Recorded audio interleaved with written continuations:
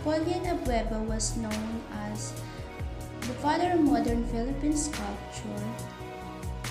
Through Proclamation Number 1539, he was proclaimed National Artist for sculpture in 1976 when he was 46 years old, making him the youngest recipient of the award to date.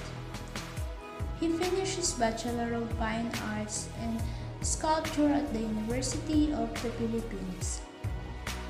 In 1953, in his eventual pursuit of his studies abroad, Abueva helped shape the local sculpture scene in the Philippines.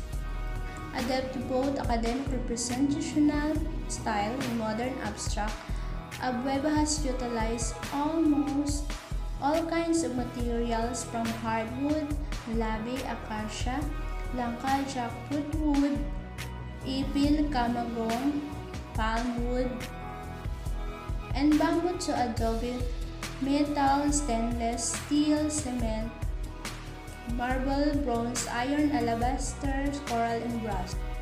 Abueva received much recognition as earning in his college years, during which he was mentored by Guillermo Tolentino, the first national artist for sculpture and creator of the UP Oblation.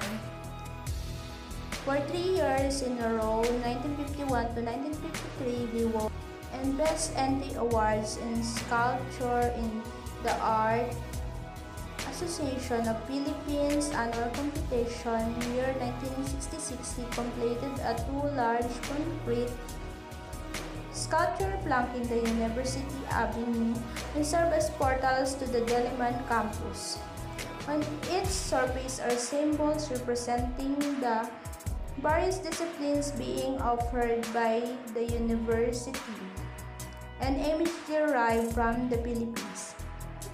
Folklore, all in bas relief or low relief in a sculptural technique where the image only projects slightly from the base. There are many sculptures that Napoleon Abueva did. Abueva died in February 16, 2018 at the age of 88 years old.